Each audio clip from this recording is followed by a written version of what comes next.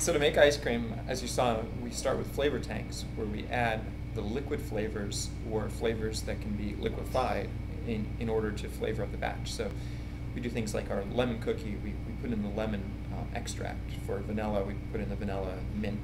Same thing. For the cocoa, we run it through the liquefier, which was that big mixing machine, and get the cocoa mixed into solution. It then sits in those tanks for a few hours to allow the flavors to mix together.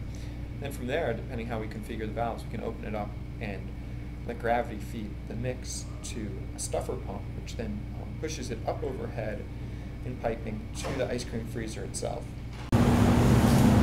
It's miserable in here.